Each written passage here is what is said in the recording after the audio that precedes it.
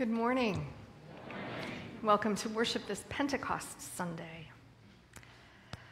I want to welcome those who are worshiping online, and yes, Ashley Hahn, we will continue to do virtual services, so you are welcome, and we hope that you will continue to tune in.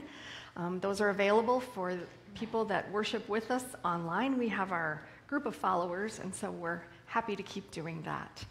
I know masks are not comfortable, and it's hot, but we're getting there.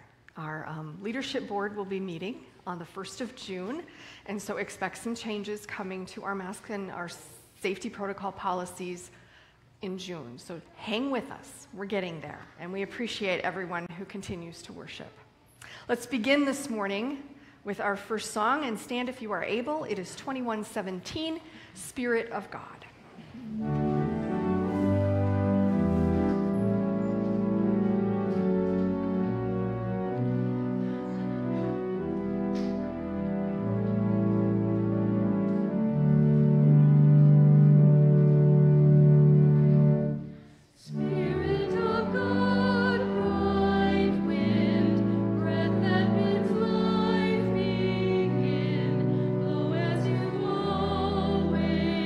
Do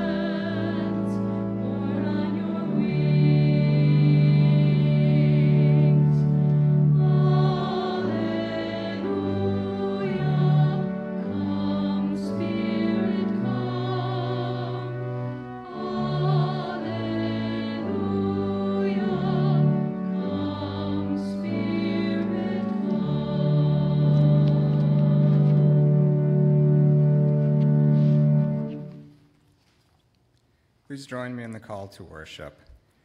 The Spirit descends like a dove, bringing peace to unite the world in a just and caring community. The Spirit comes like a breath, bringing life to renew the people of God. The Spirit spreads like fire, bringing energy for witnessing to the love of God. Spirit of the living God, come to us and transform our lives by your power. And please join me in the unison prayer.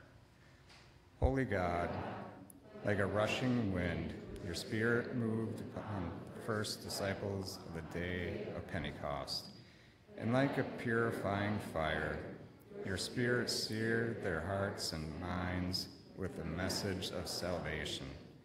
Send your Spirit upon your church in this time and place. Stir up our courage to witness to others, that we may join with the saints of the church to proclaim to the world your mighty needs, power in Jesus Christ. Amen. You may be seated to sing our next song, number 347, Spirit Song.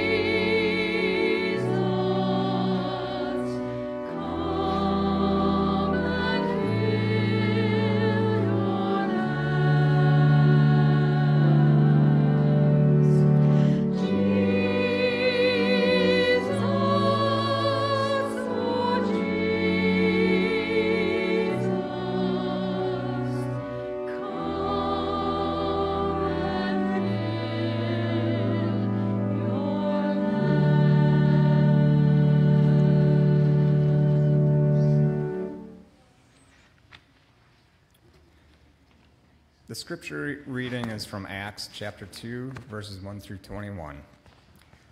When Pentecost Day arrived, they were all together in one place.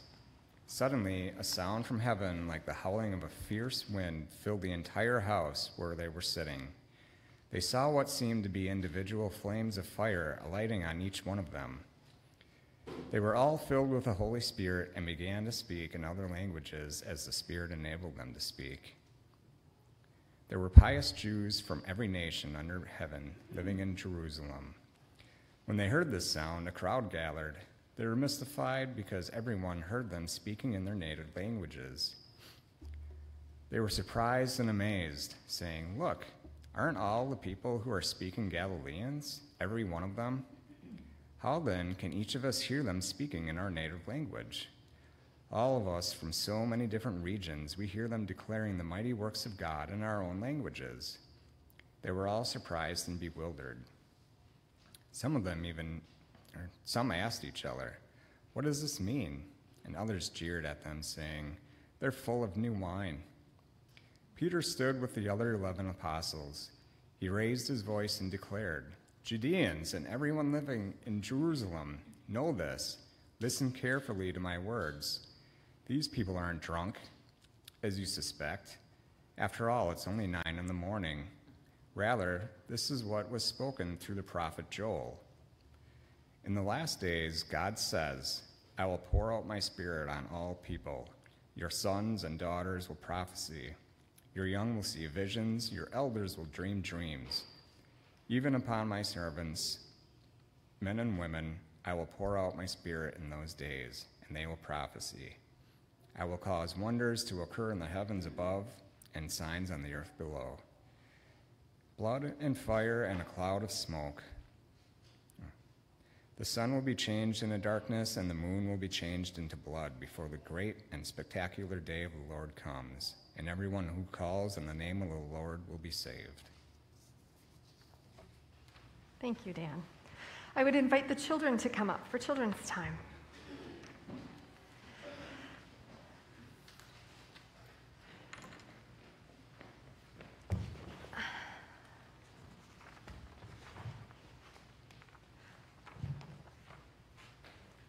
Hola. Hola. Como? That means hello in Hawaiian. That's mahalo. Hola is hello in Spanish. Okay, what's hello in Swahili? Oh, I stumped him. It's a jambo. Jambo. How about Mandarin Chinese? Anyone know? Ni hao, very good. How about Texan? Howdy. Or how about just hi? So today is what we called Pentecost. And what that means is what Dan read about, where all the disciples were gathered. Yes, balloons. And all of a sudden the Holy Spirit came on them like a flame of fire. And I can see that our candles could use a little Holy Spirit today. We're going to fix that. But anyway, Holy Spirit came upon them, and suddenly they could speak so that everyone could understand them. And it was amazing. And because they were all talking different languages, of course, people thought that they were just being silly or that they might have been having a little too much wine. But they weren't. It was a gift from God that everyone who needed to hear the message of Jesus could hear it. And so today we're celebrating because that's also the story of how our church began. And so it's what does this say? Birthday. It's the birthday of the church. So we have streamers, and what are these? Balloons. What are they for? Because this is when our church began. You know, like when you were born, you have a birthday celebration. So when we think about when our church began, this is what we celebrate, is the day of Pentecost. And balloons add a lot to any celebration, right? They do, and I thought I had one in my pocket. How about this one? It's a balloon. Just like this, we can have a party with it? No. What does it need? It needs some air. And just like us, sometimes we can be flat and lifeless, and guess what happens when the Holy Spirit comes?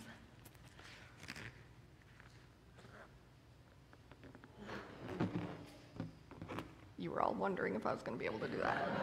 I was too.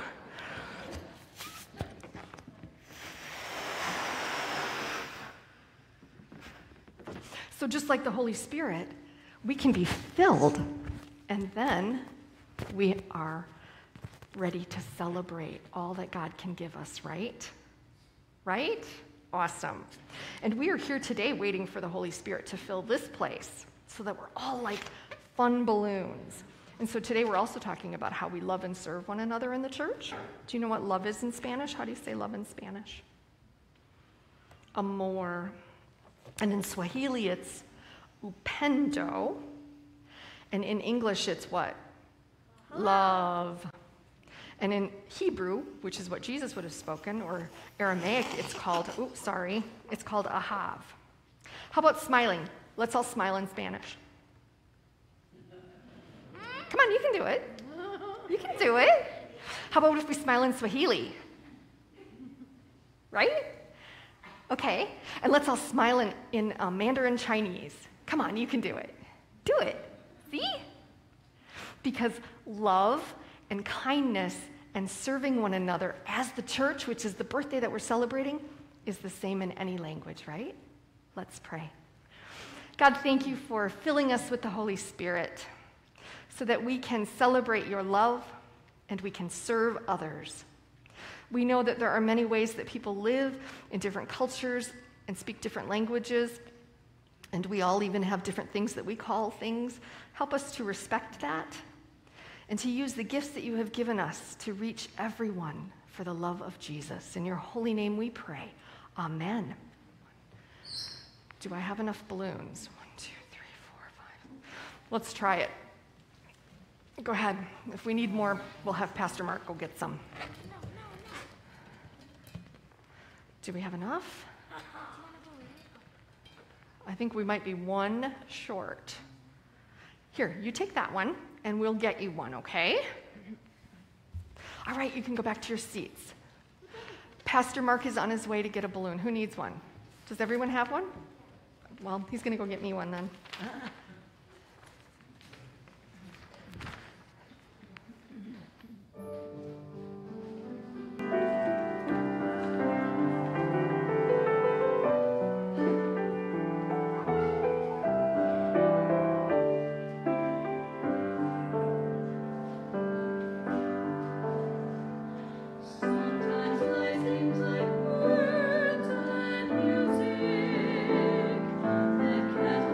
Because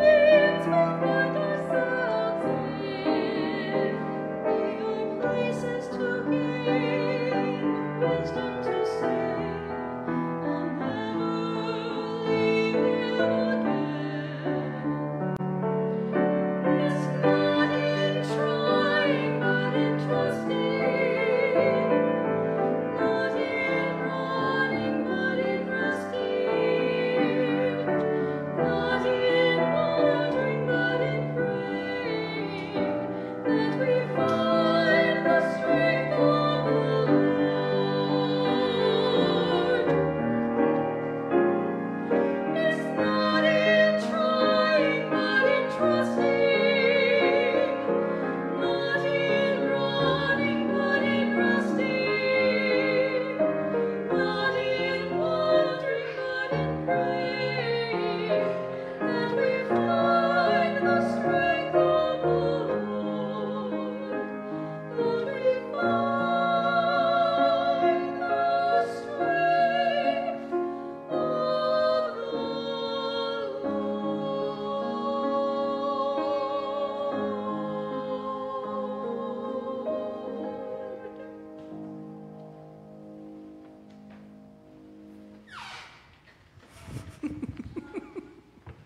you.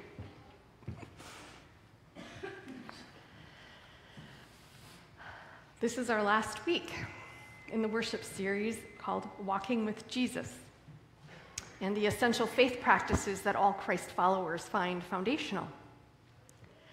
They are foundational for your spiritual health. And guys checking microphones, so I'm going to give him a second to switch the slide.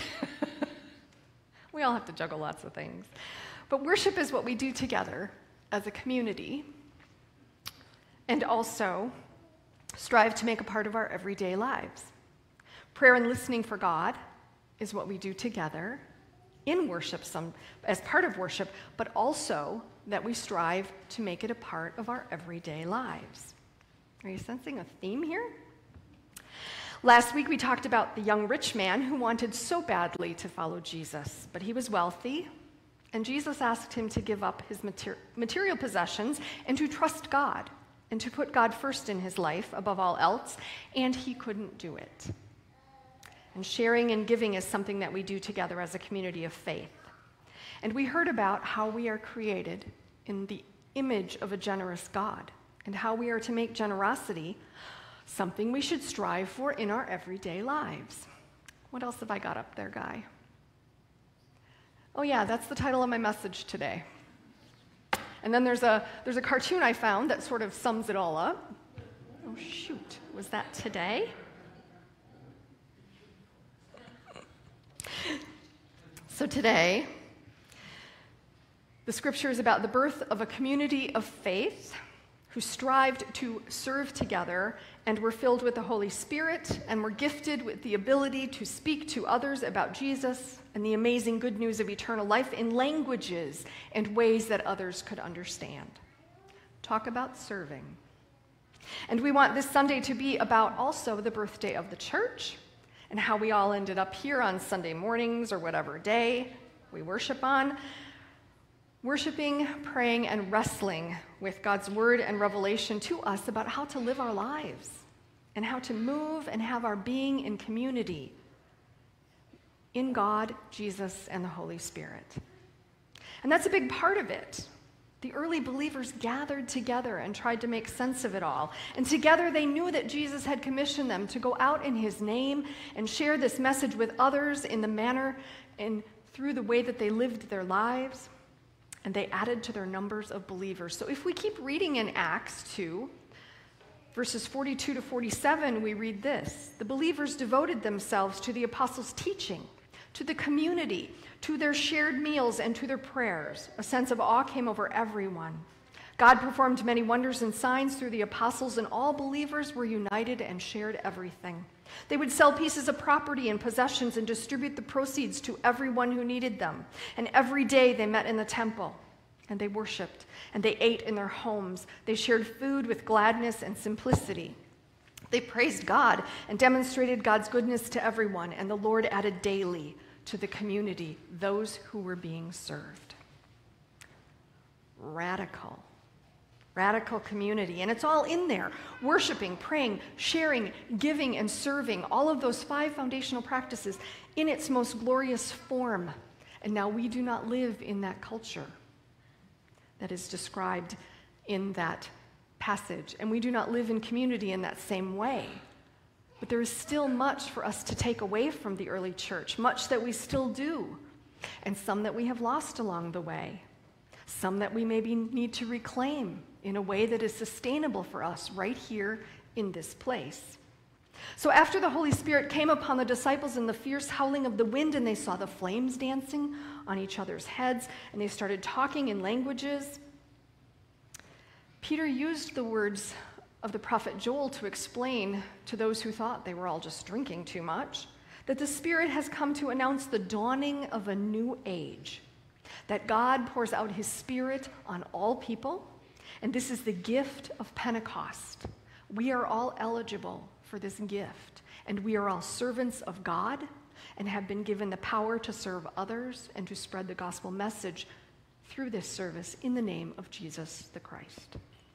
Jesus' first sermon was drawn from Isaiah 61 as he read the words, "The Spirit of the Lord is upon me, because the Lord has anointed me to spread the good news to the poor." And we know that Jesus devoted most of his ministry to the poor, the marginalized, and the second-class citizens. He ministered to the lepers and to those who were physically and mentally ill. He also told us that when we come alongside those who are in need, we are doing it as though we are doing it for him. We are to serve and to work for justice for all of God's people. And now I know when I say the word justice and justice work and social justice, people get a little cringy. And if you say those words too many times in too many places, people can get downright hostile. But hang in there with me. This work can be misunderstood as making a political statement, and that is the farthest thing from my mind when I say that we are to serve others and to work for justice in the world. I believe those words may have been co-opted by something else that's mislabeled as it's called social media. And sometimes I don't find anything social on the social media. So if you cringe when you hear me say those words, let me reframe this for you. It is impossible to be a Christ follower that Jesus longs for without concern for justice and mercy for the vulnerable, the weak, the marginalized, and the poor. You cannot claim to be a follower of Christ and not have compassion for others. Now, I know that that's a straightforward message and that some people might be uncomfortable, but I want you to know that we have these things. It's in our principles. They're called social principles, which we still have today. And yes, we want to ignore them. And yes, we don't want to feel uncomfortable and talk about them, but they're right there. And John Wesley and the Methodist revival that he started in the 18th century grew into countless social justice programs. Wesley taught us to hold our spiritual lives, our own personal prayers and worship and Bible study in balance with engaging in transforming the society around us. Now, true holiness was not simply about refraining from evil and doing good as individuals, but it was about loving one's neighbors and not just hoping to transform them into Christ followers, but taking care of their needs, making sure they had food and clothing and health care and education. And early Methodists started schools and hospitals and health clinics and universities and orphanages and ministries for the homeless and feeding programs and job training centers and on and on. So this is what I'm talking about when I say justice. Making sure that the systems support the needs in the community and that everyone has access to them. It is as simple as that. And we do this in our church right here. I am here to remind you that we are serving. We have our emergency fund. Last night, Carla and Tim Camoris took all of our offerings down to Summerfield United Methodist Church. We have a community garden. We have a clothes closet. We have food pantry support, Milwaukee Rescue Mission. We are making personal dignity kits, endowment grants that we have. We are so fortunate to be able to help organizations in our community. I'm just going to read you a part of the list of what we gave to this year through our endowment.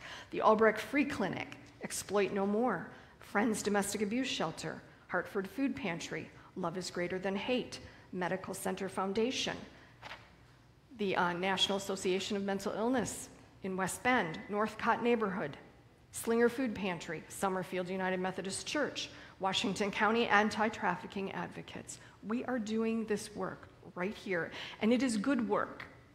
We are beacons of hope, and I am more than humbled to serve among you. So my message today isn't that we need to create opportunities for serving God. We have them. We need to celebrate them and find ways to participate in them. Because following Jesus means that we will continually be asking, how do we as a church care for those who have needs in the community. You must love God with all your heart, with all your soul, with all your strength, and with all your mind. And the second is to love your neighbor as yourself. And oh, that second one is so hard. But we wrestle together with learning to love our neighbors. And the good news is that the foundational practices that we've been talking about build on one another. Because when you worship with an open heart, and when you pray for God to be in relationship with you and through this faith community, and you strive to put God first in your life, then giving and sharing and serving are natural. Just a natural response and part of your everyday life. And you will be open to being interrupted by the Holy Spirit to serve others, like I was on Thursday. Thursday's not my normal day in the office, and I came in to do some work on the altar, and we received a phone call that someone needed help. And Connie looked at me and said, "Do you want to take it? Do you want to call her back?" I could have said, "No, just take a message," but no, I called her, and it was an immediate need that I was able to go and take care of for a single mom who was in between paychecks. And I was able to listen to her and to pray with her. So what I want you to be reminded of is that the 5 foundational practices that I've given you are not just a checklist. It's not intended to be something that you just work through to get a desired outcome, which is eternal life. What I've given you are tools that you can use to do what this is all really all about. Cultivate and nurture a relationship with God and with each other, and by loving yourself and loving your neighbors.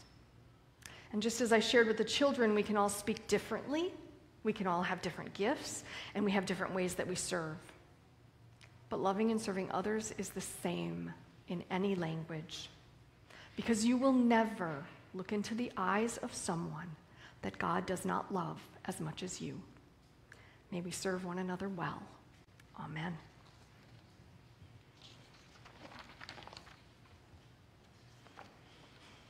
And so now we do share in our community together, and I did not bring my phone.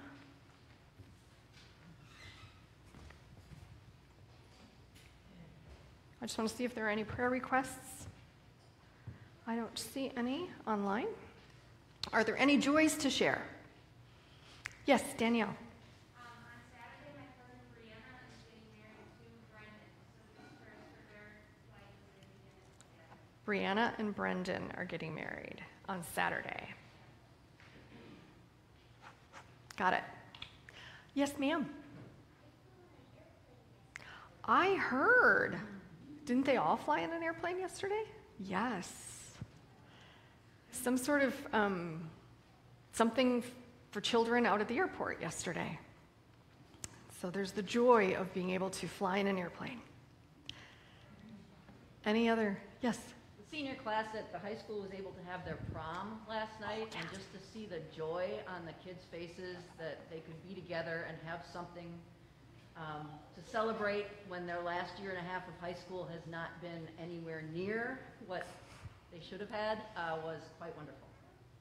Awesome. So the joy of prom. Aiden, do you have a joy? Yeah, my baseball games are going to start in Your baseball games are going to start in June? Yay. Something to look forward to. Yes, ma'am. Linda.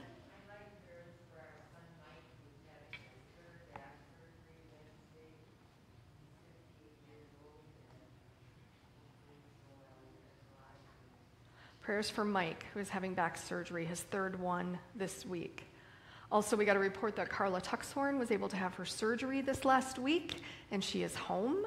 And so now, Guy said it's just a time of recuperating for another 6 months to a year. So prayers continue for Carla. Yes. First of all, Carol is my friend. Patty, on April 30th, she ended up in the hospital. We didn't know where she went. She collapsed. And we had no way to get hold of her. And she went 4 days without eating and drinking, so she kind of lost her memory. So she's in the hospital. Both hands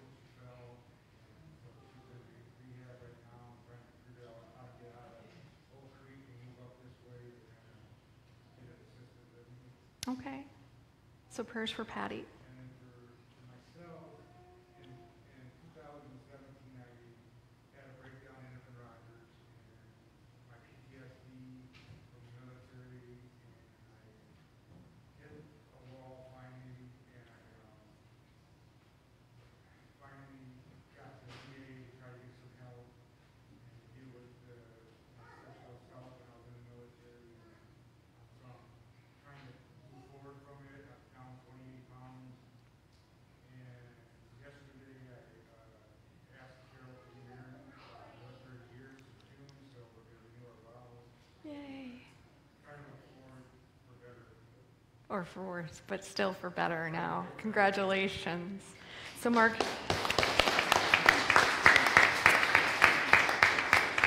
let me see if I can recap this for those online. Mark Martin shares that prayers are needed for a friend of theirs, Patty, who ended up, she just had some horrible health problems. She had a crash, you said? She collapsed and broke both of her ankles, and so prayers for Patty to continue to get better. But Mark shares the joy of getting help for his PTSD and all that he's finally been able to do. And so he asked his wife to remarry him again for their 25th, it's 25, right? Pardon? 30th, I'm sorry, I was shorting you 5 years. 30th wedding anniversary. So we congratulate them on that. Anything else? I do want to share the joy that on Friday, Mark and I closed on a condo here in Hartford. So we are in the process of doing some updates to it, and we'll move on June 10th. So we're very excited for that. I will be gone this next week. Robin and Connie will hold everything. Hang on. Connie's got something to share too. But I will be gone to Dubuque for a week of continuing education. So, but always still available if you need anything. Connie. Prayers for some dear friends of mine, Jeff and Lisa. They lost their son on Thursday.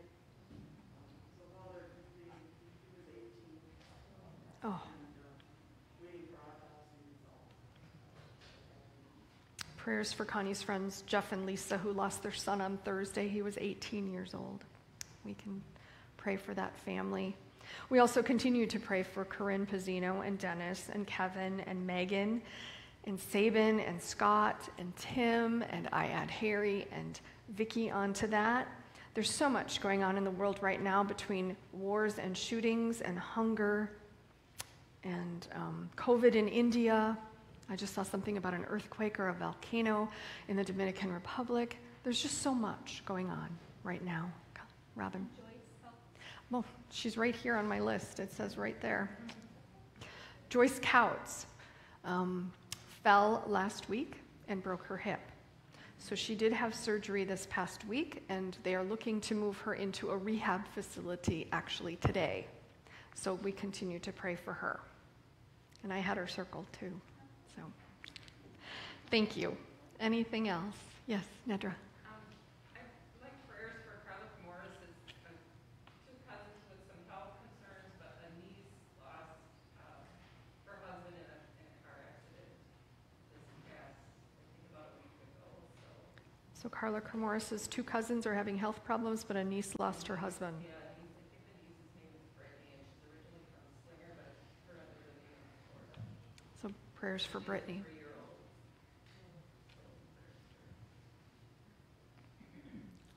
Brittany. Prayers for Penelope's grandma on her dad's side. Her mom, Penelope's great grandma, did pass away 2 weeks ago. And so Chris is just struggling with being alone for the first time in almost a decade. Because she was her caretaker for many years. So. Brittany shares that she would like prayers for Penelope's grandmother on her dad's side. Great grandma just passed away, and it's leaving Chris a little lonely. Let us pray. Come, Holy Spirit, and fill us with your love. Open our eyes to see the presence of God all around us, in the stillness of this sacred space, in the busyness and the noise of our city streets, in the joys and celebrations of our lives, and in the tragedies and the struggles that break our hearts. We ask, God, that you comfort those who grieve. We ask that you be with those who are dealing with tests or treatments or cancer or COVID. God, there's so many needs. For those struggling with their mental health, we ask that you be with them. Help them to get the assistance that they need in order to live the lives of abundance that you so graciously promise. We ask that you strengthen those who are weak, heal the wounded and the broken, and give rest to those who are weary. We ask that you inspire our warring world to seek peace, to love our enemies. And God, we ask that you ignite a fire in our bones, a passion for justice that cannot be quenched until all of your children are loved, until no one is marginalized or oppressed, until everyone has the opportunity to thrive, until the world is renewed and transformed. God, we ask that you give us a glimpse of your kingdom, emerging all around us and drawing us into the new things that you are doing in our church and in our world. It is for your kingdom that we now pray, filled with your Spirit, using the words that Jesus taught us. Our Father, who art in heaven, hallowed be thy name. Thy kingdom come, thy will be done, on earth as it is in heaven. Give us this day our daily bread, and forgive us our trespasses, as we forgive those who trespass against us.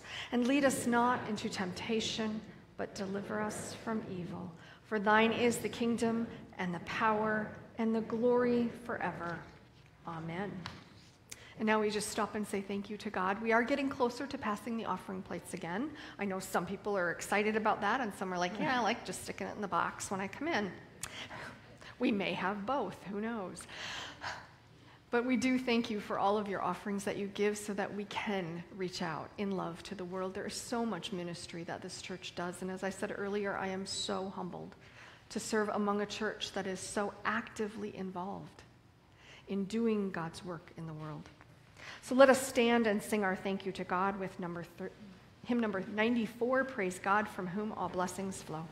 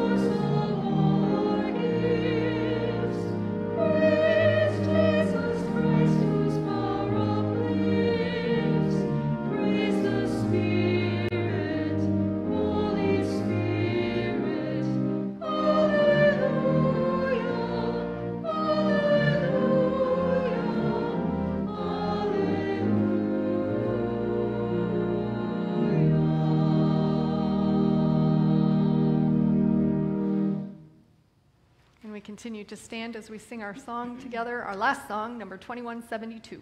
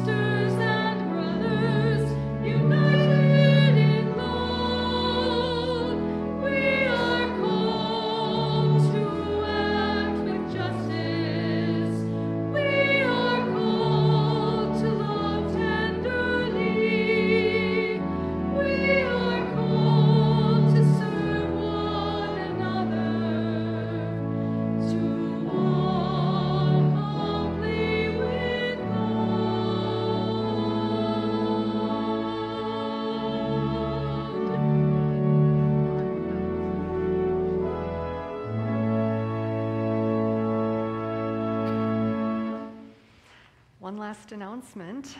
Children, I forgot to remind you that Miss Emily brought cupcakes. So I didn't want them in church. Brittany might have had a lot more to clean up than normal. So if you see Pastor Mark on the way out, he's in the red Wisconsin shirt, he's got the cupcakes. So that was fair warning, Mark. They're all coming for you. So we are called to love one another. And so I just remind you that you will never look into the face of someone that God does not love as much as you. So go from this place with the grace of our Lord Jesus Christ, the love of God, and the fellowship of the Holy Spirit. And all God's people said,